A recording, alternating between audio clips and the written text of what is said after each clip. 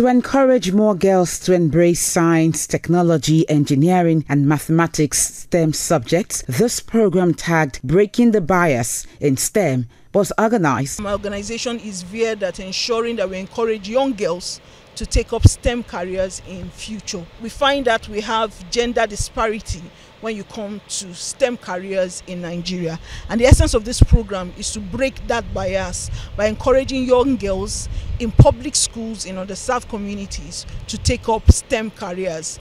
And we are starting first of all with a seminar where we call Trailblazers in STEM. People like Dr. Tola Salau, Dr. Karen Chukwu, a lot of people who are trailblazers in STEM to actually advise our young girls, give them inspiration, allow the students to learn from their own experiences and give them insights into how they can face the challenges in STEM. Speakers say STEM subjects are easy to learn, hence girls should pursue any career in the technology space. There's an interest in digital technologies and renewable energy.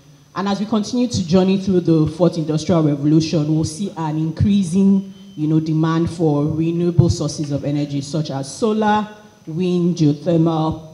And there's also a lot of emphasis and interest in digital technologies. And this is partly driven by the application of science and tech and innovation. I want to encourage you to be curious. I want you to ask questions. How? Why? Why does this happen? How does this happen? And I want you to note that sometimes the people that you're asking the questions may not always have the answers. And so it will be left to you to do your research, it will be left to you to explore, it will be left to you to experiment. The girls were advised to get mentors in STEM who they can look up to for motivation and inspiration. One of the things I said to the young ladies in there was about finding mentors, whether it was physical or virtual, people who believe and give them listening ears and boost and encourage them. I also spoke to them about the power of working with one another, the power of collaboration. And then I ended up with talking to them about finding their whys, finding their purpose for using STEM skills.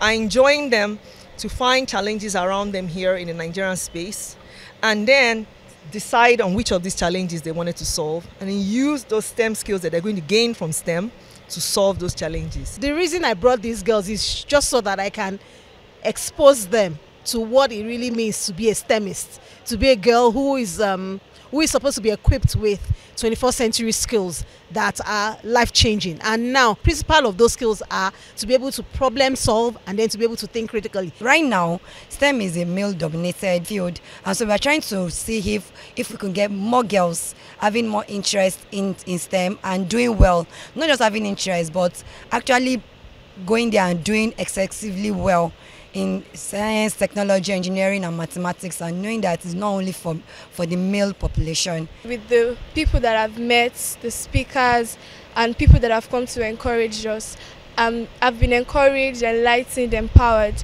and what I've gained today is a lot, and I know that it's really going to impact so much in my life.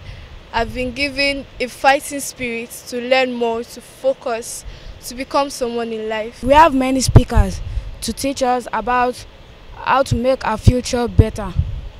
And we also thank the host and our school for bringing us here to grace this occasion. STEM will prepare students to constitute an effective workforce. It will equip them with the skills needed to excel in a rapidly changing technology-driven society.